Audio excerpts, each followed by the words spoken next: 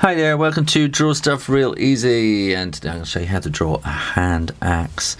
If you think of the just kind of a square, think of it like a piece of cheese, okay, but except you want to kind of bring that around kind of like that, and then this will then also come around there, and then that will curve, and there's your blade. The handle will come out of here, which is essentially coming straight down there.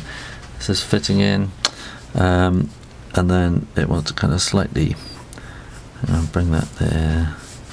The front of it is kind of goes around, and that kind of gets thinner and sweeps around to the back, where you then get the handle like that. So let's draw this in. And that will then come around to there. Draw the shaft,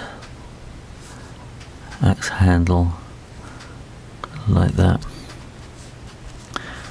This will come around there, curve around there, and then that will curve around there, and you can give that a bit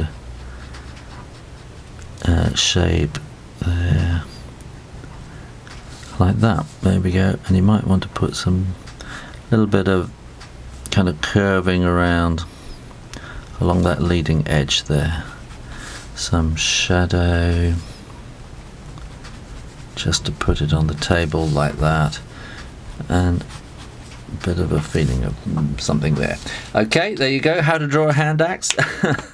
If you like that, keep coming back to Draw Stuff Real Easy. Make sure you're subscribed. Meantime, keep drawing, practice, and I'll see you next time. You take care now. Bye bye.